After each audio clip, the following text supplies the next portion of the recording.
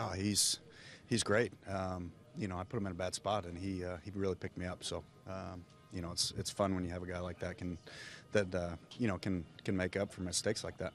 What happened on that play? Just missed it. Honestly, I don't know. It was top spun. So usually when it's top spun, it tends to dive a little bit, and I don't know if the wind made it dive a little bit more or what happened, but I just missed it. I mean, just don't know if I took my eye off it or what happened, to be honest with you. I just didn't catch it. Chase, is the feeling in the dugout going into the ninth inning when you guys are down a few runs that it's almost inevitable that you're going to get something going, even if you don't come through, but that they're at least going to make it interesting?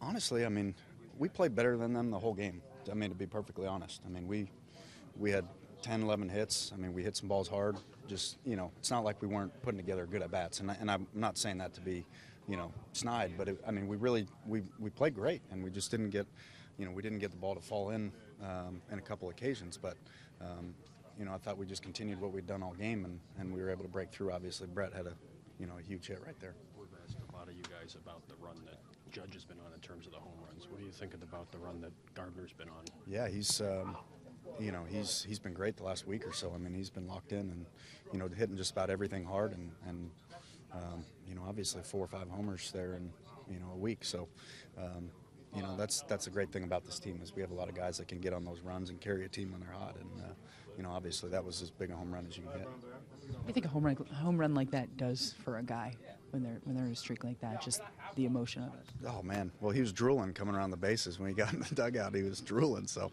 he was pretty fired up. But, no, it's huge. I mean, that's been fun. I mean, we've had a bunch of those, I feel like, this year, and guys get fired up. And, obviously, we've been scratching all game trying to break through, and then you do in the ninth inning. It's, it's a good feeling.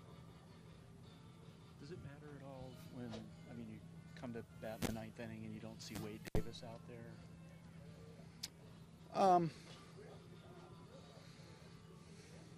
He's obviously, he's their closer for a reason, but it doesn't really matter from our standpoint. I mean, our job doesn't change in what we're trying to do. So, I don't think we were any more confident or less confident based on who in the game was. It was just, hey, we got to, figure out a way to get a couple guys on and give ourselves a chance. So,